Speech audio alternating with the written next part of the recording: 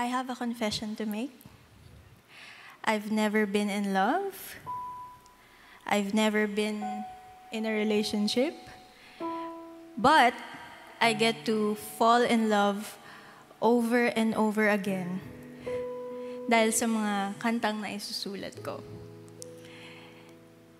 And syempre, this comes straight from the heart. This is Trisha Denise, and welcome to the music room. Itong unang kantang kakantahin ko, na-realize ko, nung sinusulat ko to, na-realize ko na sobrang mahal ko talaga yung songwriting. Kasi I was a songwriter before I was a singer. Kaya ako mahal na mahal ang songwriting kasi pwede kang pumasok sa kahit anong mundo. You can write about anything. And kagaya nga po ng sabi ko kanina, I've never been in love, I've never been in a relationship. Eh itong kantang kakantahin ko, medyo stuck in the moment kind of love yung theme niya. So, pumasok ako sa pintuan ng brain ko na inimagine ko, ano nga bang feeling ng stuck in the moment kind of love? So ito po yun. This is entitled, Pwede Ba? Pwede ba nandito lang tayo? Pwede ba dito lang tayong dalawa?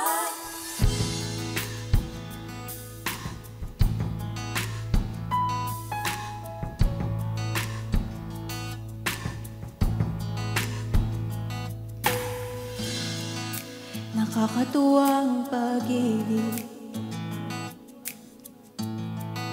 kung kailan di mo inaasahan ay darating sa'yo. At pag nakilala mo na siya, biglang lahat kumpleto na. Pwede ba nandito lang tayo? Pangakang hindi ako lalayo sa yakap mo, sa piling mo. Wala nang ibang hinahanap. Pwede bang dito lang tayong dalawa? Ayoko nang mawalay pa sa'yo, sa'yo, sa'yo, sa'yo, da-da-da. Hindi ko na naaalala ang nakaraan pagkat inaasahan ko na ang hinaharap.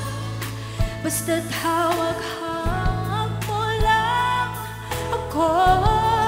Para bang humihinto ang orasan at pag-ibig ay di na maglalaho. Pwede bang nandito lang tayo? Pangakong hindi ako lalayo sa yakap mo, sa piling mo. Wala nang ibang hinahanap. Pwede bang dito lang tayong dalawa? Ayoko nang mawalay pa sa'yo.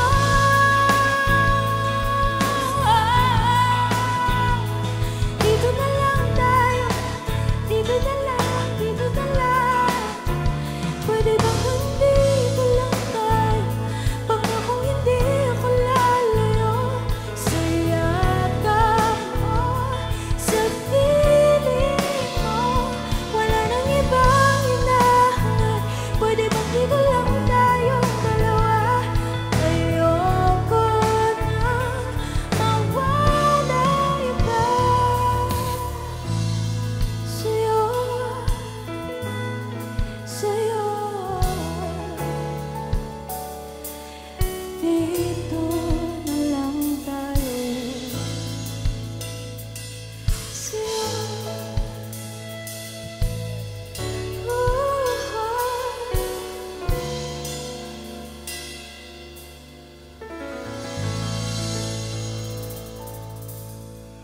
Yay! So ayan, that's our first song, In Love, Pwede Ba? stuck in the moment kind of love. Pero bago tayo umusad sa falling in love, mag-inspirational songs muna tayo. Mag-inspirational song muna tayo. And this next song, may gusto kong itanong sa'yo. Kasi I'm sure, lahat tayo naranasan to. Naranasan mo na bang ma-judge? Di ba? Ako naranasan ko ng ma-judge. I'm sure lahat ng nanonood ngayon, ikaw na nanonood ngayon, na-judge ka na. Pero ito ang mahirap aminin. Mahirap sagutin. Siguro for some people. Kasi ako, sige, tanungin ko muna kayo. Naranasan nyo na bang mang-judge? Nako. Mahirap aminin yan. Pero okay lang yan kasi part yan ng pagiging human being natin. Talagang minsan, pag kunyari, lalo na sa social media, pag scroll mo ng pictures, ang dami mo na agad naiisip, may nakita ka lang na isang picture, ay, si ganito. Diba? Ang dami mo na nasabi. Pero itong song na kakantahin ko, I hope that this will serve as a reminder for you na nanonood and for me as well, na every time kakantahin ko to, nare-remind ako na pag may nakikita akong isang piece ng tao, isang piraso lang ng tao, hindi yun yung buong picture, hindi yun yung parang piece of the puzzle lang siya. It's not the whole story. So I hope that when I sing this song, maging reminder and maging inspiration, maging encouragement na no one has the license to define us just by seeing a piece of our puzzle.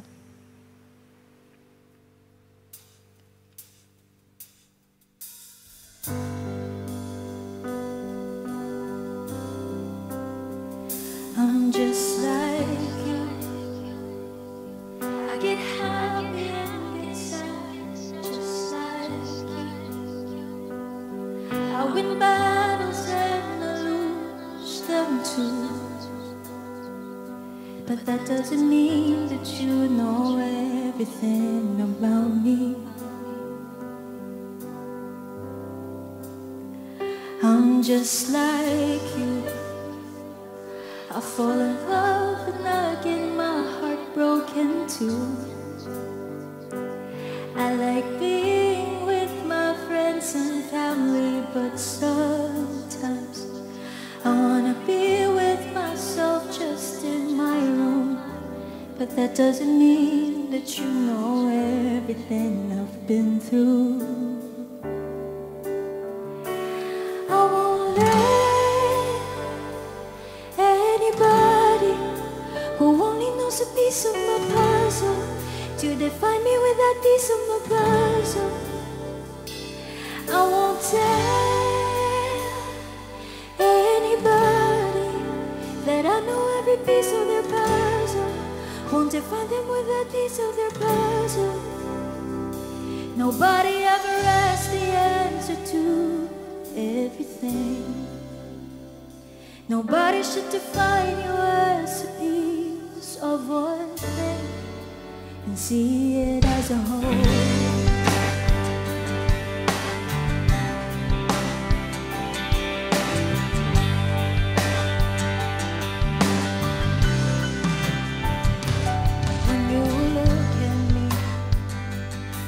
You have the right to see me as who you think I am, when you've never seen the real me behind the show's curtains. We might be alike, but that doesn't mean that you know everything I've been through. I won't let anybody who only knows a piece of my define me with that piece of my puzzle.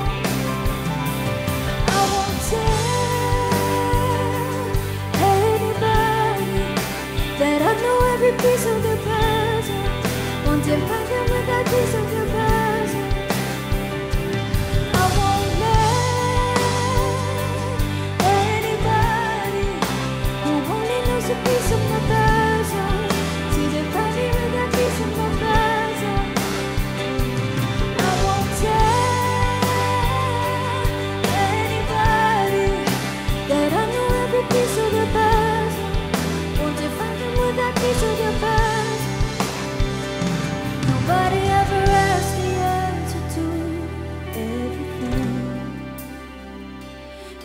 wish to define you as a piece of one thing and see it as a whole.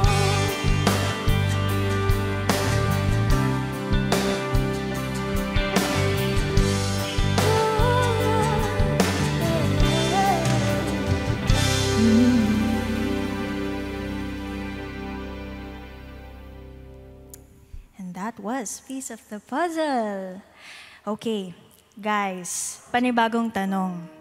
Diba? Dapat, sad tayo ngayon.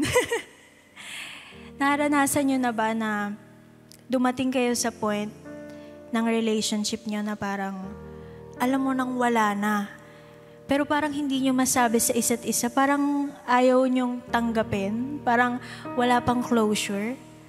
So this song is about closure and acceptance, na pag wala na talaga, if kayo naman talaga para sa huli, babalik naman yung taong yun para sa'yo. This is entitled, Bakit Ba?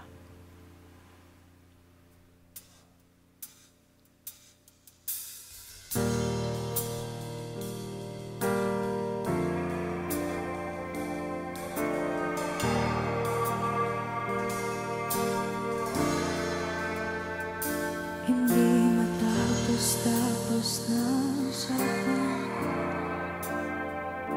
hindi matapos-tapos ang sigawan, hindi ka pa napapago, walang may kagustuhang mapagod. Ang bigat na ng ating mga mata, ano nga bang meron sa ating dalawa? Bakit ba parang ayaw pa bumitaw ng mga puso? Siguro nga'y tama sila, siguro nga'y meron pang nadarama. Bakit ba di natin masabi sa isa't isa? Bakit ba di natin maamin sa isa't isa? Kung wala na talaga, kung wala na talaga, bakit ba di natin masabi?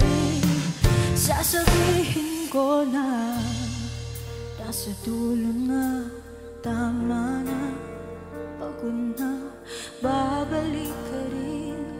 Kung talagang ika'y para sa'kin, meron ka bang gustong sabihin? Sa dami ng mga nabitawang salita, parang meron pa. Gusto ko lang malaman ang katotohanan. Meron pa ba tayong nararamdaman? Wala na ba? Hindi na ba? Bakit ba di natin masabi sa isa't isa? Bakit ba di natin maamin sa isa't isa? Kung wala na talaga, kung wala na talaga, bakit ba di sabi, sasabihin ko na nasa dulo na, tama na, pagod na, babalik ka rin. Kung talagang ika'y para sa'kin, kung ayaw mo na, sabihin mo na.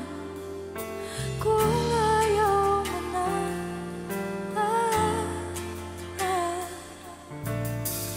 bakit di nahihirapan pa? Makakaya pa ba?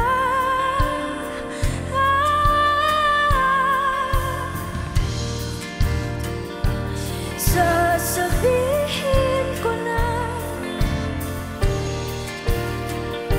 sasabihin ko na sa'yo, sasabihin ko na.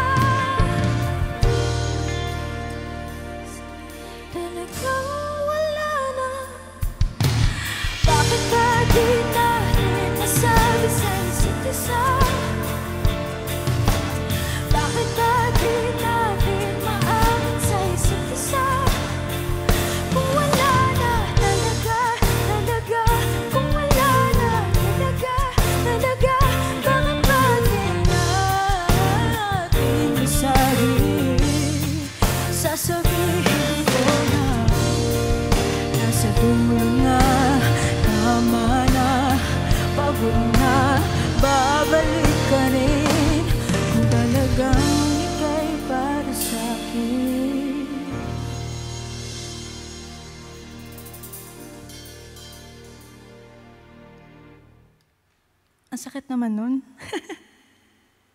Ang sakit naman. Sabi ko sa inyo, huhugot muna tayo ngayon eh.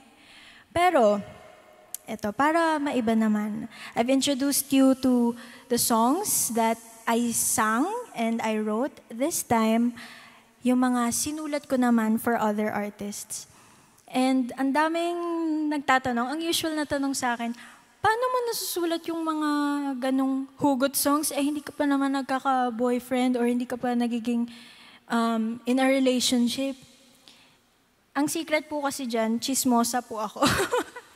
I'm very blessed to be inspired by the stories of my friends, my relatives, and ang dami-dami pong kwento na naiipon. And minsan talagang imagination lang, papasok ka sa isang world na hindi mo alam. Ganon. So this time, ang kakantahin ko naman po ay ang mga sinulat ko for Bel Mariano, and it's entitled Sigurado. And yung isang song po, mash up. Yung isang song po, Di Kawalan by Maymay and Trata. I hope you like it.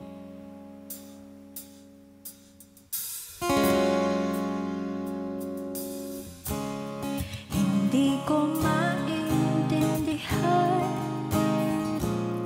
ano bang gagawin sa nararamdaman. Minsan kahit ang labo mo, nahuhulog pa rin ang puso ko sa'yo. Ano bang sagot sa katanungan? Ano bang gagawin sa nararamdaman? Kahit na magtago, hindi tatakbo, pagkat alam kong hahanapin ka ng puso ko. Kahit na magtampo, hindi lalayo, wala nang siguro. Siguro'y hindi lahat naniniwala, pero sigurado tayo sa ating dalawa. Siguro sa ngayon di pa tayo handa, pero sigurado tayong dalawa'y para sa isa't isa. Kahit na magtago, hindi tatakbo, pagkat alam kong hahanapin ka ng puso ko. Kahit na magtampo, hindi lalayo, wala nang siguro. Kahit na magtago, hindi tatakbo, pagkat alam kong hahanapin ka ng puso ko. Kahit na magtampo, hindi lalayo, wala nang siguro, sigurado ako.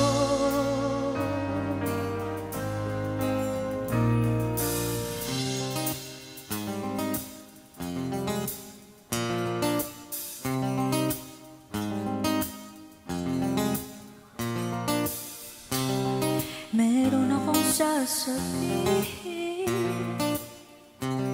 sana'y huwag mong mamasamain. Pakinggan aking bilin, nang di ka malagay sa alanganin.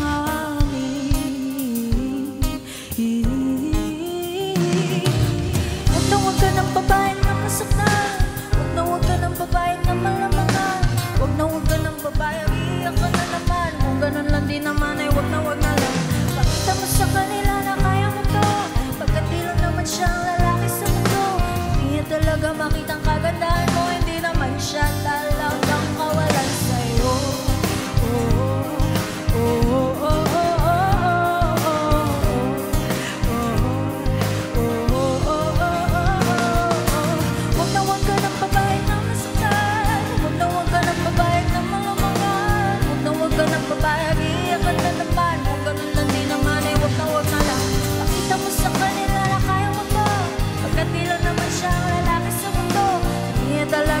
ang kagandahan mo, hindi naman siya talagang kawalan sa'yo.